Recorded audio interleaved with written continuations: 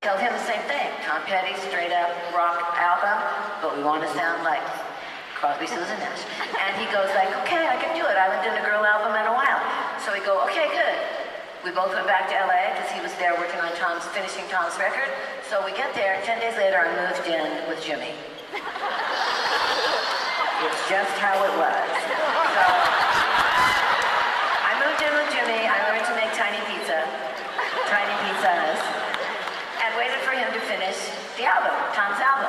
Meanwhile, me and Lori and Sharon are practicing all our three-part harmonies, which Jimmy and nobody else really wanted to hear.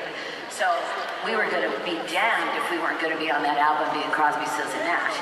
So we got